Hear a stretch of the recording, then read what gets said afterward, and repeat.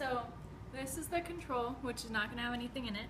This is the treatment 1, which is going to be this little guy. And then this is the treatment 2, which is going to be the red guy. And then the treatment 1 is going to be the sugar and water. And then the treatment 2 is tap water. And this is before we've even dropped them in. So that's about it for right now. Okay, so now we are going to drop the gummy bears in, starting with the control.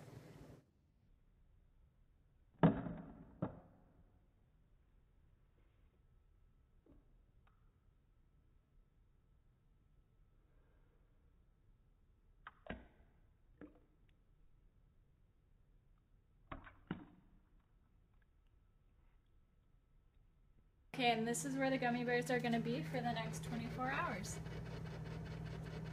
Okay, so I did my experiment. I put them in 24 hours ago.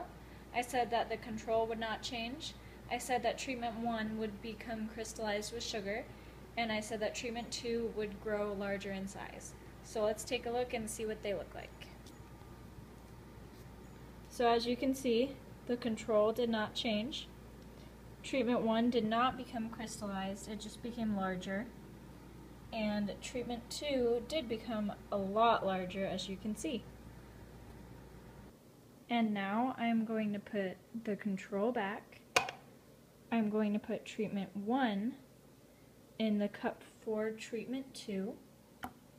And I'm going to put treatment 2 in the cup for treatment 1. Oh, and it's floating. I don't know why. Well, that'll be interesting to see tomorrow.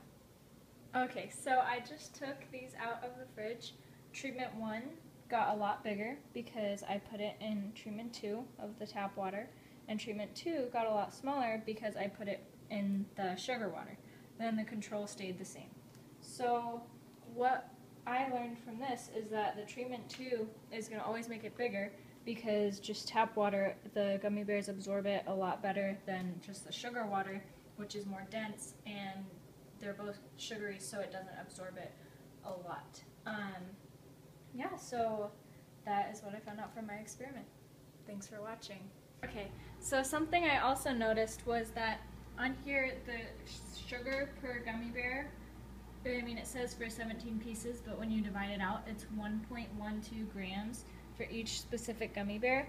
So what should have happened is the gummy bear should have gotten smaller because of the sugar in the water, but since it did not, that shows that the sugar water is not as dense as the gummy bear.